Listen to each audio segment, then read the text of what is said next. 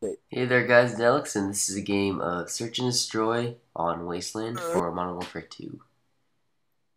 So my class for this game, which you'll see in a second, is the Scar. I don't know. Looks like I'm having trouble choosing.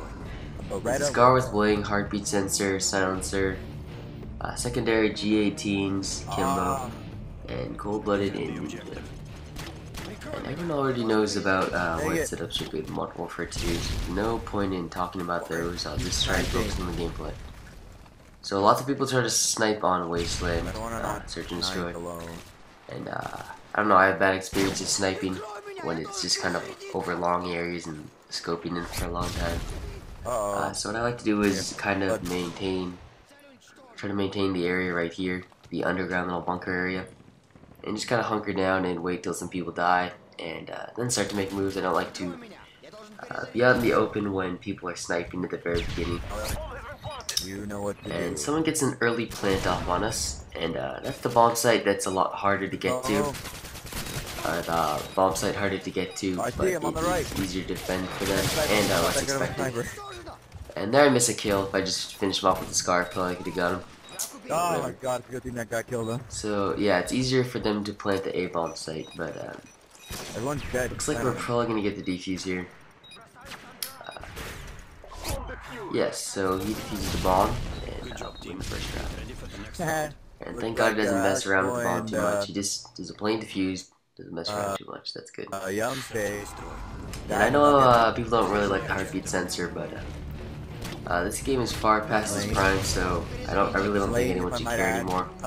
Also, the fact that if you're gonna complain, you complain about the heartbeat sensor when people use one-man army, danger close, and the grenade launcher. I don't really see why you complain about something like this. Just put on Ninja and you'll never see me. Or I'll never see you, I mean. So, see, there's someone who was not using Ninja, and I see the heartbeat sensor there. I'll kill him. Two guys actually, so I'm gonna be careful. And I come out, try to get him, but I get flashed. And take out that guy right there, the G18s, and then they kill me. So I'm not sure how long this round ends after I die, but we're probably gonna have to watch some other people's gameplay. Oh, okay, good thing it was fast. So he tries to quickscope and he gets killed. Too bad. And you can see, I think one of their guys is 3-0, so that probably means that he has UAV. So it would be a good time to shift into my UAV class, or cold-blooded class, but I'm already just using that as a precautionary kind of thing. Also so I don't get seen by thermal snipers, which I don't think there were any, but I was just being cautious and didn't want to take any risks. So yeah, just doing the same thing, going back under into the bunker. And the thing about Search and Destroy is they don't make it even. So you'll either play 3 defense rounds in a row, or you'll play 3 offense rounds in a row, and then you'll switch. And in some maps, it's pretty lopsided, where defense is a lot better than it's a lot better to be on defense than offense. So you get that advantage for 3 whole rounds. It should really switch every other round. So you get offense, then they get you get defense, and kind of like a pattern like that. Just because some maps are really easy to defend and hard to attack, this gives the team a huge advantage. But on the subject of round changes, after you play those 3 rounds on offense or after you play those 3 rounds on defense, you really do get used to your opening pattern. And switching to offense after being on defense or vice versa can be kind of can be different. So you won't really know what to do, whereas for the last 3 rounds you've probably been doing something that's kind of similar.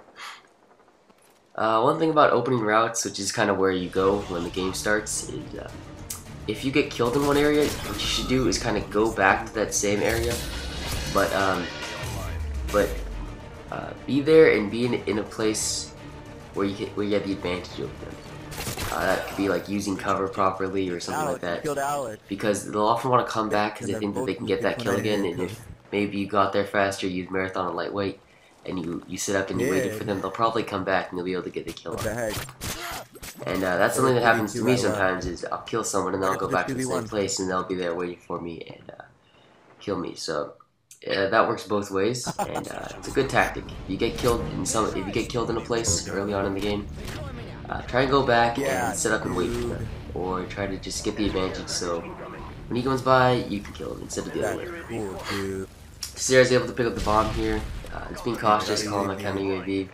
Even though I don't think they had UAV up. I've actually taken off counter UAV just because wearing cold-blooded isn't too much of a problem. And there I get pretty lucky that he doesn't double kill or like get a triple or something because everyone was so close together with the predator missile. But yeah, what was I gonna say? Never mind. So just waiting for the heartbeat sensor to show something. I play Wasteland pretty patiently because if I run out, I'll get shot by a sniper. And yeah, so just kind of waiting it out because you have to have patience to play Search and Destroy, and lots of people don't, and they'll come looking for you, and that's always a good thing.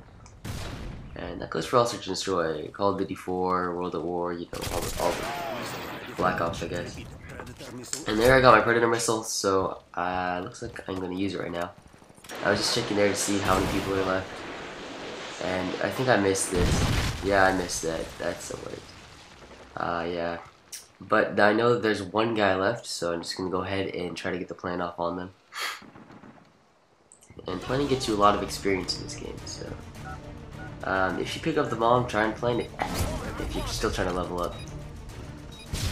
So I remember I saw him way in the back next to the helicopter pad, which is I think where they spawn. So I remember thinking that he'd probably come around this way instead of going down the middle underground area.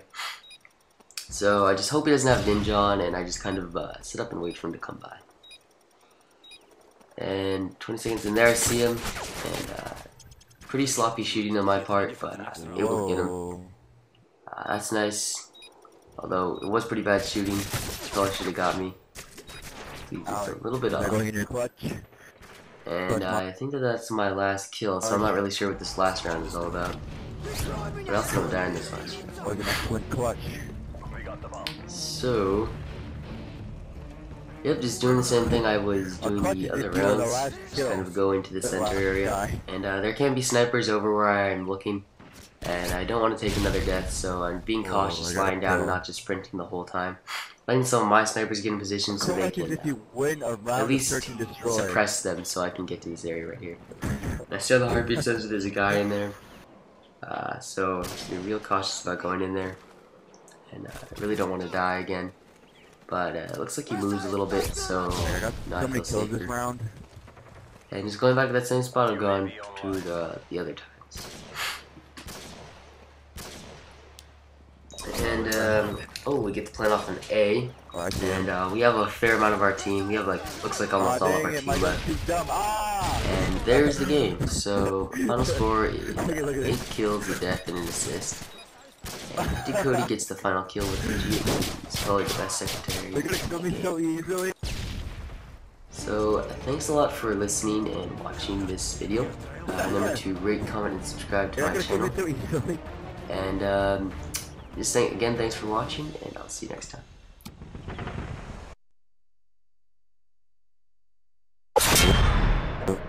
It was a lifetime ago.